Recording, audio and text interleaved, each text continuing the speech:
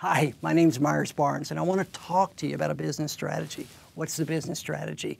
The business strategy is how to manage your calendar for a year if you're in the business of real estate. Now, here's the philosophy, here's the business strategy. There's no such thing as a bad month. Now, what are you saying to yourself? Well, gosh, I've had bad months before where I haven't made any sales, and I'll suggest to you, no, you didn't have a bad month, you had a bad 2 months. How's this whole thing work? Well, we got to start with a goal, because you always start with a goal.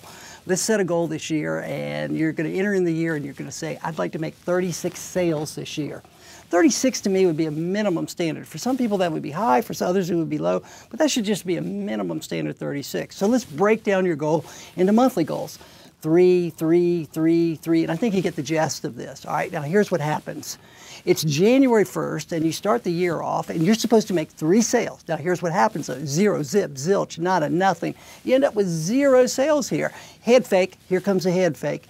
You casually say this to yourself, gosh, I had a bad month. But did you have a bad month? No, you actually had 2 bad months. Well, what do you mean I had 2 bad months?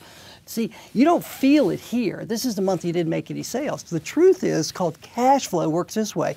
You've got no closing 60 to 90 days later. So what looks like a bad month here was actually 2 bad months. Why? Because as they say, you know, you've heard the saying, cash is king. Well, if cash is king, then the savior is cash flow. Now you have no cash flow coming in here. So you didn't have 1 bad month, you had 2 bad months. Now let's do this. Philosophy, it's easier to keep up than it is to catch up. Let me repeat that. It's easier to keep up than it is to catch up. Now you have to play the game of catch up. How many sales do you have to do just to catch up now? Answer, 6. All right, reality sets in again. How many sales do you make? 1. Now you say, gosh, I just had a bad month again. No, you didn't have a bad month. You had a bad, how many? Come on, remember, 2. Now here's the reality. Here, you had 2 bad months of no sales, but the truth is, multiplied times 2, now you've got no closings here, you've got no closings here, now you've had a bad 4 months. And we could keep this going. What if I have a bad quarter? You don't have a bad quarter.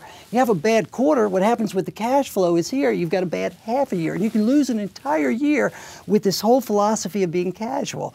It's been said that casualness causes casualties, and so you can't ever have a casual attitude that you've had a bad month because it's always times 2. So this is how you manage a business calendar. You manage it to the cash flow. And you can never, ever get to this point that you're going to be able to catch it up. So you always have to keep up. So again, here's our philosophy. Watch this. We're going to have 3 sales here. That means we're going to have cash flow of 3 sales. If we have 1 sale here, we've got 0 sales. Now this is the hard part about keeping up. What if you do only have 0 sales here, then you have 1 sale here? How many do you have to make just to keep up? Watch this. You were supposed to have 9, now you got to make 8. If you couldn't make 3 here and 3 here, what do you think the probabilities of making 8 are? Answer, none. That's how you lose your entire year. So let's go back over it. It's easier to keep up than it is to catch up. Casualness will cause a casualty. There's no such thing as a bad month. It's always times 2. Run your business like a business person, and let's make a bunch of money. Thanks.